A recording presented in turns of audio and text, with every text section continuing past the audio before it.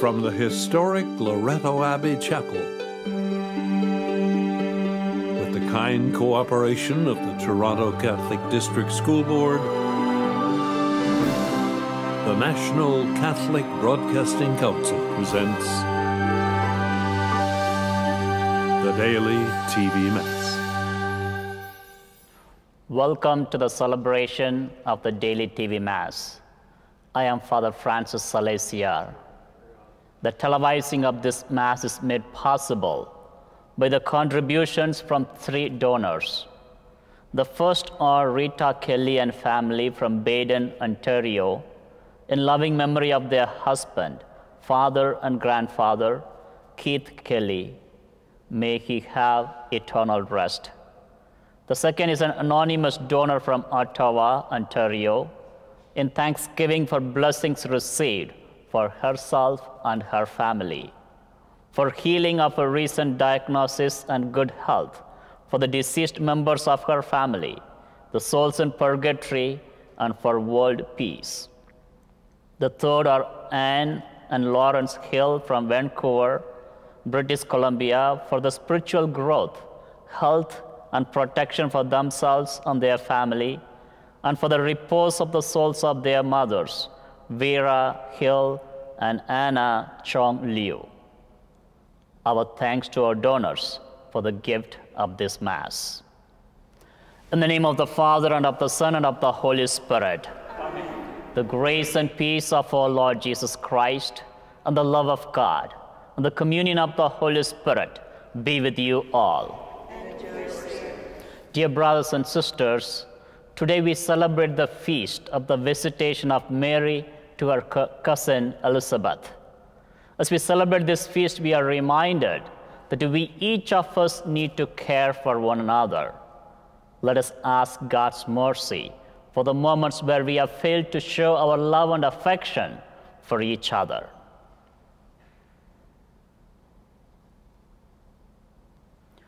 You are sent to heal the contrite of heart. Lord, have mercy. Lord, have mercy.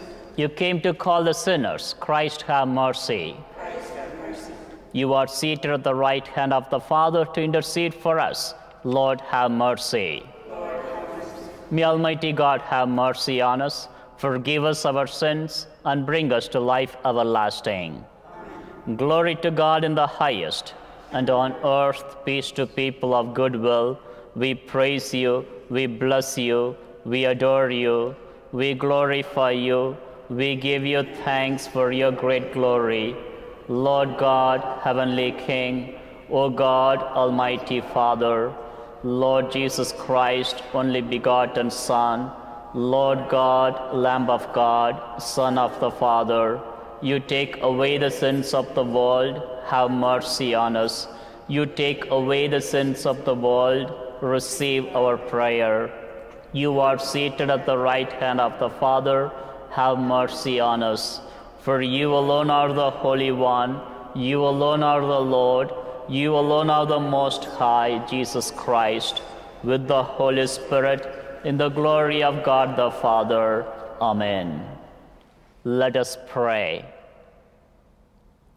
Almighty ever-living God, who while the Blessed Virgin Mary was carrying your Son in her womb, inspired her to visit Elizabeth, grant us, we pray, that faithful to the promptings of the Spirit, we may magnify your greatness with the Virgin Mary at all times. Through our Lord Jesus Christ, your Son, who lives and reigns with you in the unity of the Holy Spirit, God, forever and ever. Amen. A reading from the book of the prophet Zephaniah. Sing aloud, O daughter Zion. Shout, O Israel. Rejoice and exult with all your heart, O daughter Jerusalem. The Lord has taken away the judgments against you. He has turned away your enemies.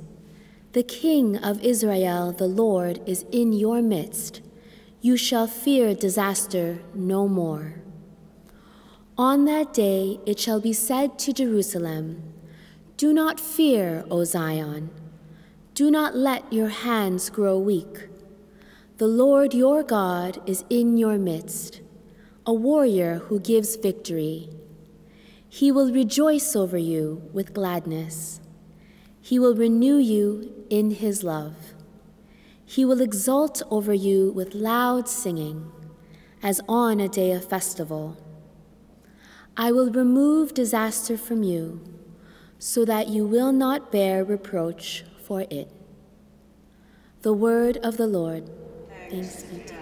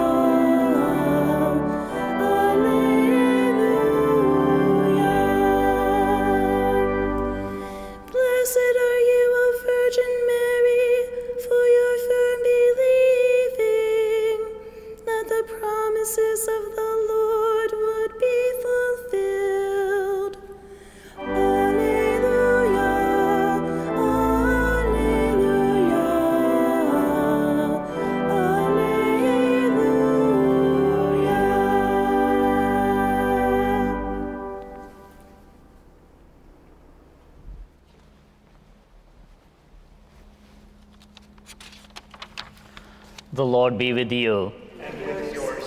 A reading from the Holy Gospel according to Luke. Mary set out and went with haste to a Judean town in hill country, where she entered the house of Zechariah and greeted Elizabeth.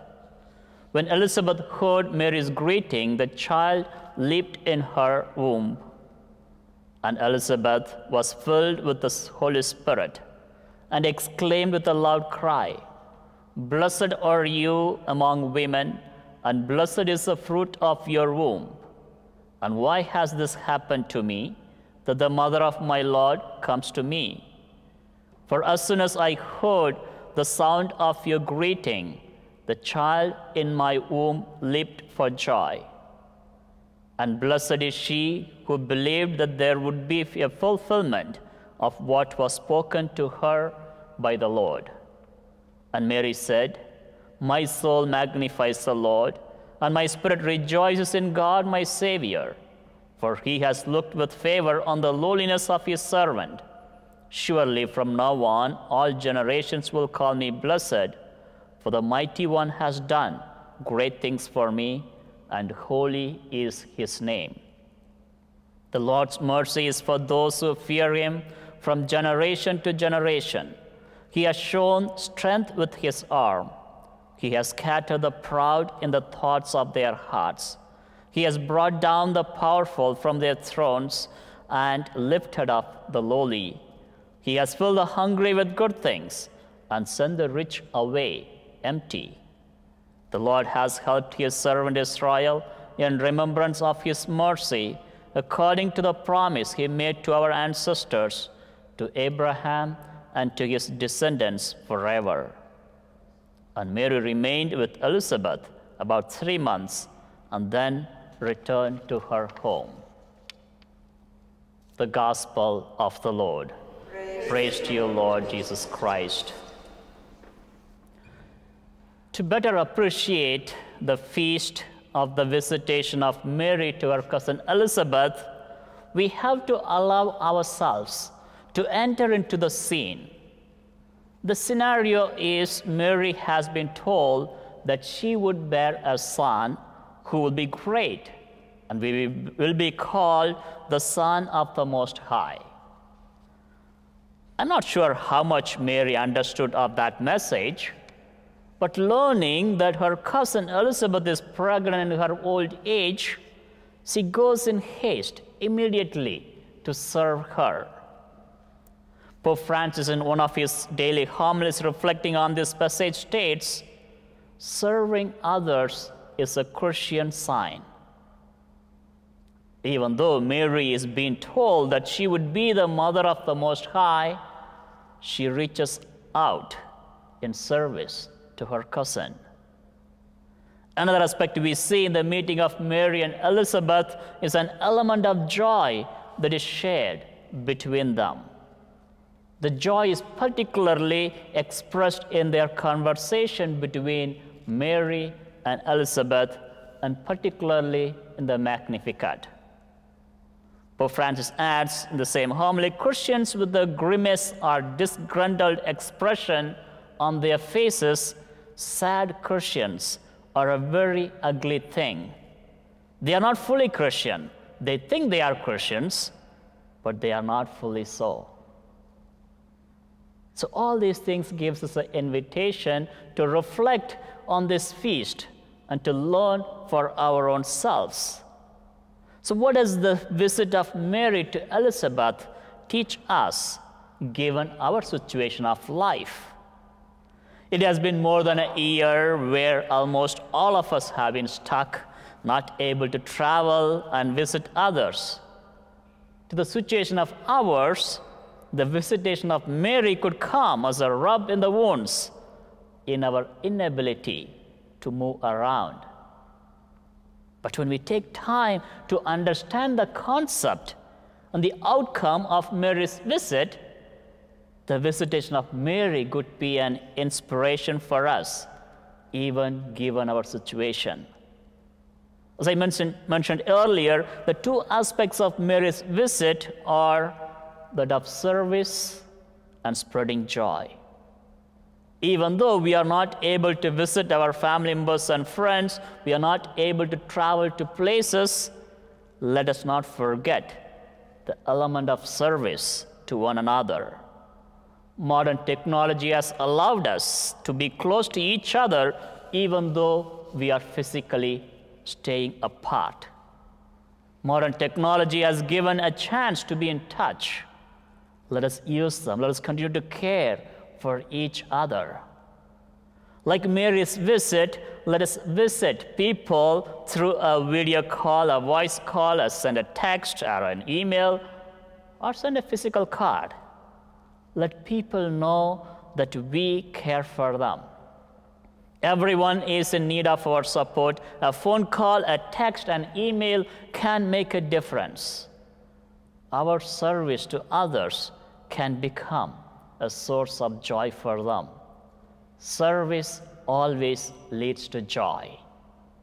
With our present situation, the road that we travel may seem long. Particularly our journey for more than a year hasn't been easy. But that's where I think Mary comes as a model for each of us. The visit to Elizabeth, in a way, is a starting point of her journey. She will take a lot of risk in her life, like her journey to Bethlehem, where she gives birth to Jesus, then her flight to Egypt, and after a few years going back from Egypt to Nazareth. And we cannot forget one in particular, the most difficult of all, as she followed her son on his journey to Calvary. Like Mary's journey, all of us are traveling to places we may not understand, to destinations we cannot see. But we ask Mary to help guide us on our way. As we celebrate this Eucharist, let us pray to have the trust in God that we need to travel whatever road we must take, just as Mary did.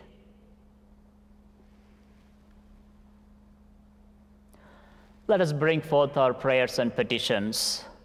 Let's pray for ourselves that we may become the messengers of joy to this troubled world. We pray to the Lord. Lord, hear our prayer. For our brothers and sisters who are hurting due to loneliness and being alone, that we as Christian community reach them out, and may they feel the presence of God in them. We pray to the Lord. Lord, hear our prayer.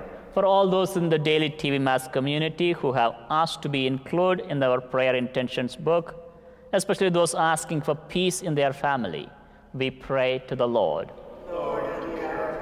Let us take a moment to bring to God our own individual needs.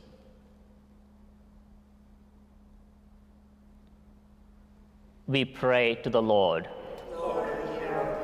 Let us make all these prayers through Christ our Lord. Amen.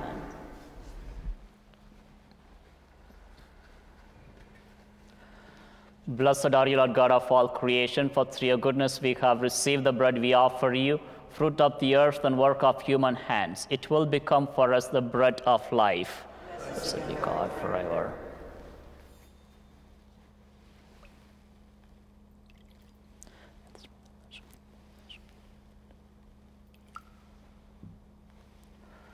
Blessed are you, Lord God of all creation, for through your goodness we have received the wine we offer you, fruit of the vine and work of human hands. It will become our spiritual drink. Blessed be God forever. Wash me, cleanse my sins. Pray, dear brothers and sisters, my sacrifice and yours may be acceptable to God, the Almighty Father. The Lord sacrifice at your hands, for the praise and glory of his name, for our good and good of all his holy church. May our offering of this saving sacrifice be acceptable to your majesty, O Lord, as you are pleased to accept the charity of the most blessed mother of your only begotten Son, who lives and reigns forever and ever. Amen. The Lord be with you. And with your spirit. Lift up your hearts. Let us give thanks to the Lord our God. It is truly right and just, our duty and our salvation, to praise your mighty deeds in the exaltation of all the saints, and especially as we celebrate the memory of the Blessed Virgin Mary, to proclaim your kindness as we echo her thankful hymn of praise. For truly even to earth's ends you have done great things, and extended your abundant mercy from age to age. When you looked on the lowliness of your handmaid, you gave us through her, the author of our salvation, your Son, Jesus Christ. Through him the host of angels adores your majesty and rejoices in your presence forever. May our voices, we pray, join with theirs in one chorus of exultant praise as we acclaim.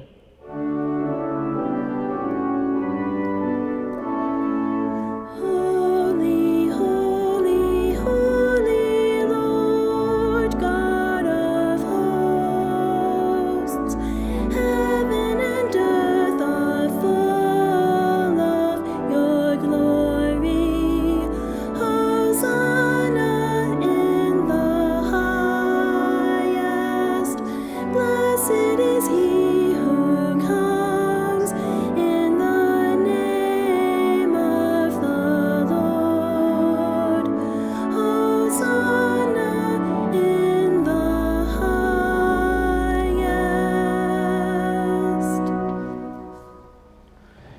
You are indeed holy, O Lord, the fount of all holiness.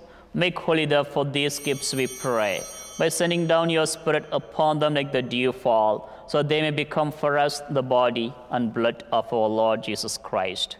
At the time he was betrayed and entered willingly into his passion, he took bread, giving thanks, broke it, and gave it to his disciples, saying, "Take this, all of you, and eat of it, for this is my body, which will be given up for you."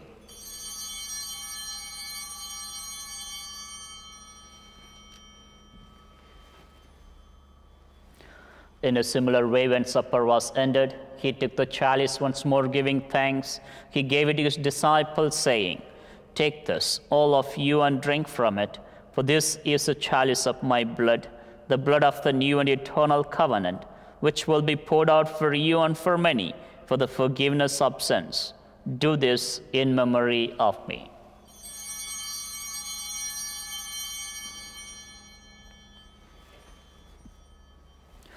The mystery of faith. We proclaim your death, O Lord, and profess your resurrection until you come again. Therefore, as we celebrate the memorial of his death and resurrection, we offer you, Lord, the bread of life and the chalice of salvation, giving thanks that you have held us worthy to be in your presence and minister to you. Humbly we pray that, partaking of the body and blood of Christ, we may be gathered into one by the Holy Spirit. Remember, Lord, your church spread throughout the world, and bring her to the fullness of charity, together with Francis, our Pope, Thomas, our Bishop, and all the clergy. Remember also our brothers and sisters who have fallen asleep in the hope of the resurrection, and all who have died in your mercy. Welcome them into the light of your face. Have mercy on us all, we pray, that with the Blessed Virgin Mary, Mother of God, with the Blessed Joseph, her spouse, with the blessed apostles and all the saints who have pleased you throughout the ages, we may merit to be co-heirs to eternal life, and may praise and glorify you through your Son, Jesus Christ. Through him, and with him, and in him, O God, Almighty Father, in the unity of the Holy Spirit, all glory and honor is yours forever and ever. Amen. At the Savior's command and formed by divine teaching, we dare to say, "Our Father, who art in heaven, hallowed be thy name. Thy kingdom come, thy will be done, on earth as it is in heaven. Give us this day our daily bread, and forgive us our trespasses, as we forgive those who trespass against us. And lead us not into temptation, but deliver us from evil." Deliver us, Lord, we pray, from every evil. Graciously grant peace in our days, that by the help of your mercy, we may be always free from sin and safe from all distress, as we await the blessed hope and the coming of our Savior, Jesus Christ. For the kingdom, the power, and the glory are yours, now and forever.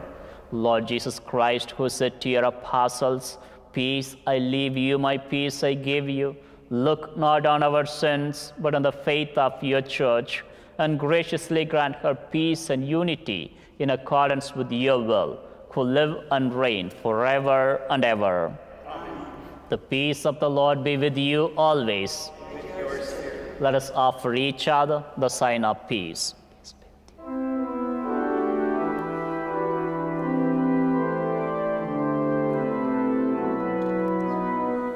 Lamb of God, you take away the sins of the world.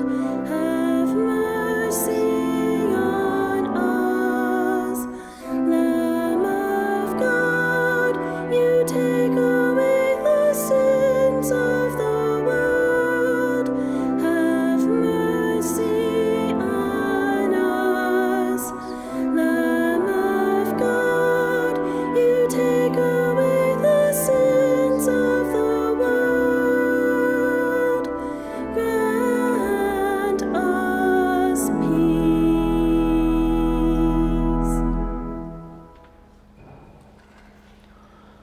Behold the Lamb of God.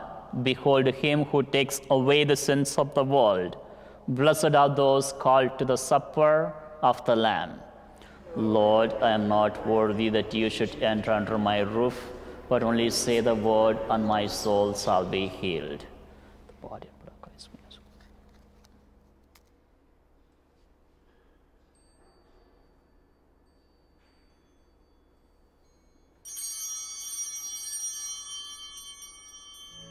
Please join me now in this act of spiritual communion. My Jesus, I believe that you are present in the Blessed Sacrament. I love you above all things, and I desire you in my soul. Since I cannot now receive you sacramentally, come spiritually into my heart, as though you were already there. I embrace you and unite myself wholly to you. Permit not that I should ever be separated from you. Amen.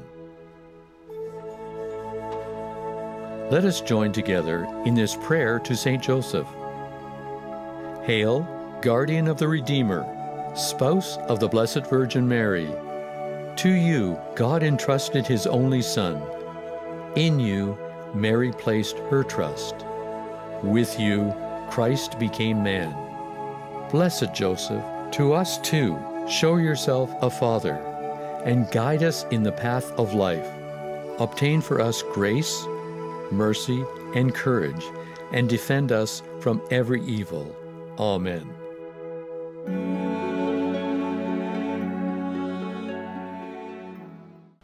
Let us pray. May your church proclaim your greatness, O Lord, for you have done great things for your faithful. And as St. John the Baptist leapt with joy when he first sensed the hidden presence of Christ, so may your church rejoice to receive in this sacrament the same ever-living Lord, who lives and reigns forever and ever. Amen. The Lord be with you. And with your spirit. May Almighty God bless you, the Father, the Son, and the Holy Spirit. Amen. Go forth in peace to love and serve one another. Thanks be to God. Our thanks to our donors for the gift of this Mass.